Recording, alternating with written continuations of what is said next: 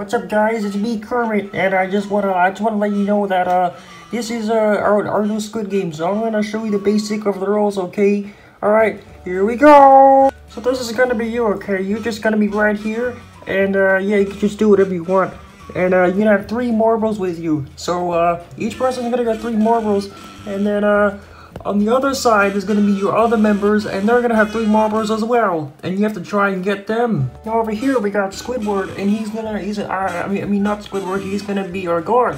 And what he's gonna do is that he's gonna ask for your balls, okay? So you have to make sure you have to get 7 balls, and then yeah, he'll probably grade you or something. I don't know.